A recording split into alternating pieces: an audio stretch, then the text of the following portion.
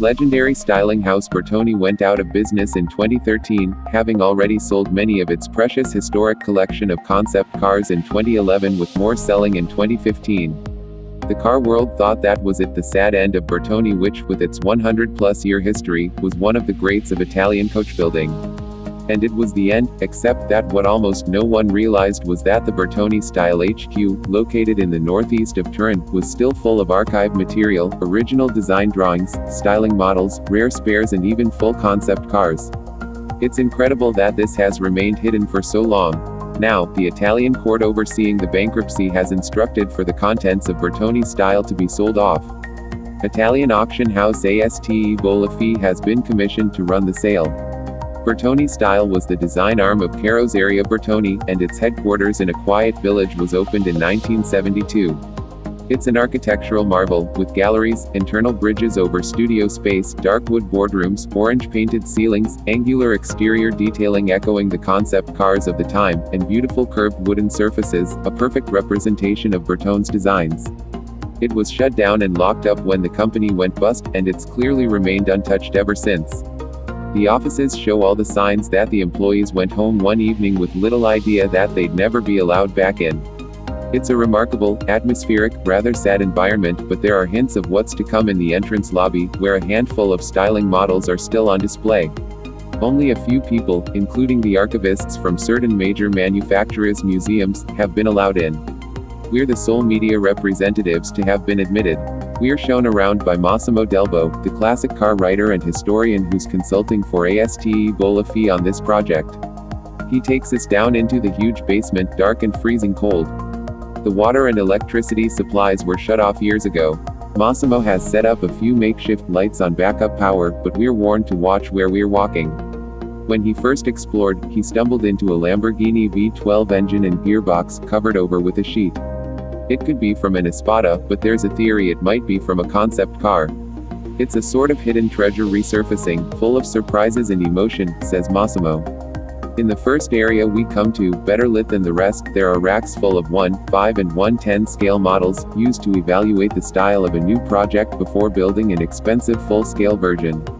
Among them, the Lamborghini Countach, in the shape and color of the very first car, the LP 500, multiple Maiores, and a wonderful model of a Fiat Dino Coupe. Another gem is the model portraying the Alfa Romeo Kanguro, below, as well a smaller one representing the Alfa Carabo. Models of cars that were made are easy to identify, says Delbo. Others, of cars never developed to a final version, are more difficult, but all are pieces of arts and deserve attention. When Lorenzo Ramaciotti, for many years a director at Pininfarina and, in more recent times, chief of style of the FCA Group, visited the warehouse in a private preview, he was impressed to see some of the models and to spot the old drafting table thought to have been used by Marcello Gandini. The drafting table is a very early counterweighted version, very rare because it was soon mostly replaced by a spring-activated version and, later, by a pantograph system. Of the counterweighted ones, a single unit used by Aldo Broverone remains at Pininfarina, and here at Bertone we have the one used by Gandini. Another item catches our eye, the sample tree, on which every branch is made of a box containing, for a specific model, metal color charts, with the name, paint supplier and code, and sample of the fabrics or leathers for the seats, carpet and headlining. For some models, there is a report for the first cars built, with the samples of the paint and material for the interior used stapled on. The models covered range from the Alfa 2000-2600 and the entire Lamborghini and Iso Rivolta production of the 1960s and 1970s, to the Fiat 850 Spider and the Volvo coupes built by Bertone. It's impossible to list all the brands represented in the Bertone archive. Almost every well-known company is there, from Bugatti to Savium, from Maserati to Scania, from Porsche to Tata and from Jensen to Volkswagen. We spent several hours exploring the basement, and uncovering more remarkable items, including concept car wheels and glass, and four unused Stratus seats, still in their wrapping. Then we head back upstairs to warm up. There's more to see, though, because the Bertone Stile headquarters was also where prototypes were made, and there are dedicated rooms for their construction. In one, says Massimo, there is the one plaster model of the Aston Martin Jet 2. It was built to be used as a reference bench for the proposed small production model with a station wagon body, based on the repeat, of which a one-off was built in 2013. There are many parts, projects and tooling to build the car, all to be sold as a single lot. A skilled collector could merge them with a repeat rolling chassis to build his own Jet 2. The Bertone Stile site also contains the remains of the Bertone Museum. A jumble of old display boards reveals the breadth of models once displayed there, before they were sold off, but there are still several cars to see.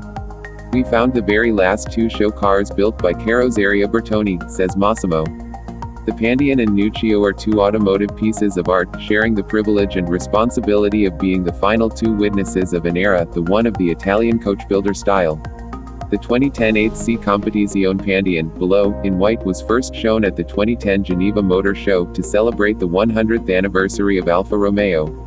The Pandion's most amazing feature is the doors, 2 long blades, almost as long as the whole car. When open, they seem to reach the sky. The car shows an internal tunnel built as a skeleton, with seats made using an illuminating fabric covered with soft foam. The back of the car looks like a stylized classic Alfa Romeo front, made in a shell of resin, empty inside, to be lit with optical fiber. The other concept, the Ferrari 430 F1 Nuccio, below, with orange roof, was first shown as a styling model at the 2012 Geneva Expo and then as a fully working car at the Beijing show a few months later. Made to celebrate the 100th anniversary of the Bertone company, its shape and colors link it to one of the most successful Bertone designs of the 1970s, the one-off Stratus show car, which later evolved into the Lancia Stratus. The most obvious link to the Stratus is the flat front screen. Ferrari, tightly linked with Pininfarina, was not very happy about the Nuccio, and asked Bertone to hide the origin of the rolling chassis. Inside the engine bay, all the Ferrari logos have been meticulously covered with strips of glued alloy. In offering the cars in its auction, says Massimo, ASTE Bolafi wants to respect their historical importance. Therefore, each one will be offered as a single lot together with their original projects, pictures taken during the making, the trophies won when shown, and, for the Nuccio, the one style car used in Geneva, as well as the original clothes worn by the models at the shows. ASTE Bolafi will offer other 2 cars from Bertone Stile, 1, a barely used BMW Z3M Roadster, given by the Munich-based firm to Bertone to build a prototype from, although the project was never started. The other is the Alfa 90 used by Nuccio Bertone himself, who died in 1997. It's been resprayed in-house in a deep metallic bronze and reupholstered in leather.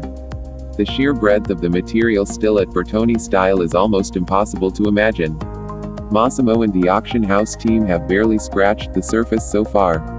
What we do know, says Tommaso Marchiaro, the director of the ASTE Bolafi motoring department, is that it'll be impossible to offer the whole Bertone collection in our May sale, because still today, almost every day, we discover something worthy of attention.